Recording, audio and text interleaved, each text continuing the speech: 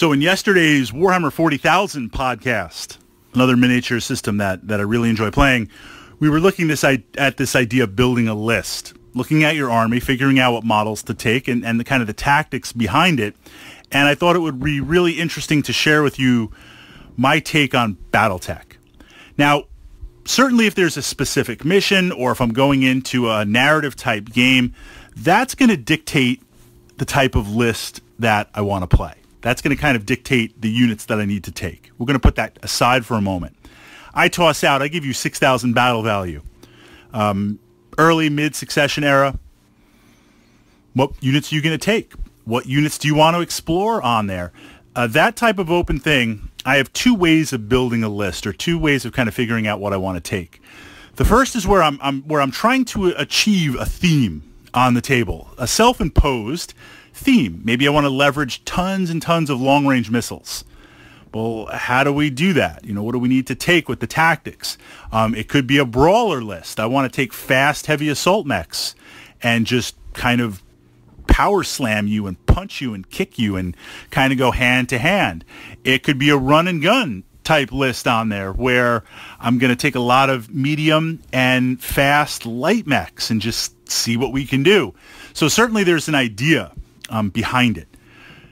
But building on that, mech selection. Now there's a lot in the Battletech universe, and the same thing goes on with vehicles and Total Warfare. Over time, I've built up my mech collection. I've tried to add a little bit every time I can.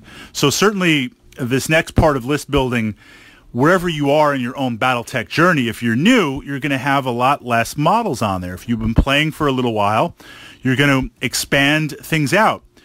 I have tried to build out my collection in three ways, and this kind of cycles back in, this filters back into the list. The first are the mechs and the vehicles. So when I say mechs for this, I also mean mechs and vehicles for this podcast. The mechs that, for whatever reason, I enjoy playing. I enjoy them. The Orion, the Marauder, the Warhammer, a lot of the classic unseen mechs on there. Locusts, Stingers, Wasps, things like that. Griffins, Shadowhawks. The mechs that, given the chance to throw down on the table, I just enjoy them. I enjoy how they move. I enjoy looking at them. I enjoy imagining them, that narrative. So that first column is the acquisition of models. Then there are units where maybe they fall in the first column, and if they don't, these are units in the game that, for various reasons, and that's a podcast for another time, they're just solid. They're just amazing, amazing mechs. They have a really focused role. The battle value is really low. They've got, crossover in many areas. A perfect example, like the catapult. It's a great machine. It really is. It has a lot going for it. If you didn't really know what to take for the battle value, you pull in a catapult. There are just certain things that work well in the rules of Battletech. So that's kind of the second group. I also try to acquire mechs and vehicles that fit in there. The third kind of column in list building units as I build out my collection and have built out my collection and continue to build out my collection. This is the experimental tech. Also other examples in that second column, vehicles, warrior VTOLs, Karnovs, infantry, looking at that stuff. Third column is experimental stuff. Stuff that, the stars have to align. A lot has to align to pull it off. But if those stars align, you are in a lot of trouble. Perfect examples, right? Short-range missile carriers. Pretty slow. Zero armor. Super short range.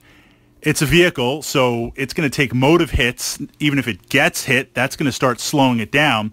Really easy to destroy and pretty high battle value.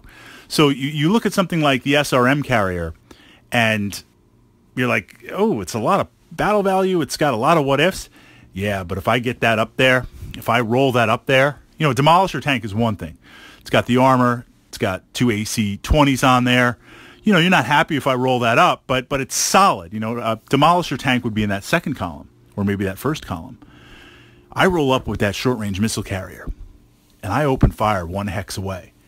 You are in a lot of trouble. So it's a lot of fun, these units that fit certain roles. A fire starter would be in there, although fire starter is a little misleading because it plays based on the weaponry and the speed. It plays a lot like a medium mech, and with the lasers and the flamers and the ability to get up there, you want to be, or I find, at least for me, to be a little bit more aggressive than I want. I really got to be careful.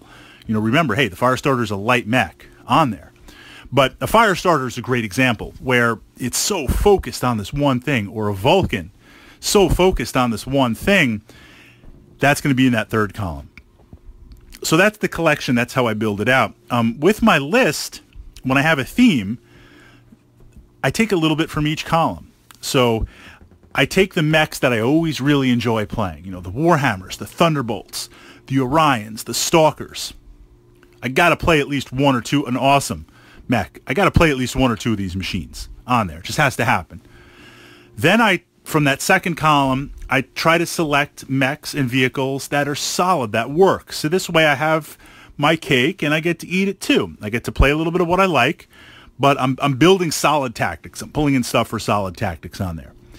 Then I try to take one or two from the third column, those what if, those wonder weapons, that crazy wacky stuff, like 10 Savannah Masters or something like that for, like, I don't know, 500 battle value or something crazy on there, or some sort of experimental infantry, just stuff that it's not going to impact the game if I don't pull it off and it gets destroyed. Not that I want to just throw out battle value to get gobbled up, but if I can make that align, if I can pull that off, that magic on the table, we're going to be talking about it for weeks on there.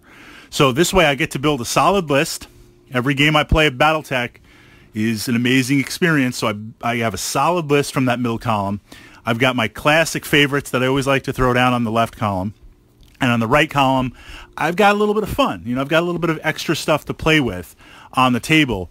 That's the formula that I look to play, and I try to play with Battletech.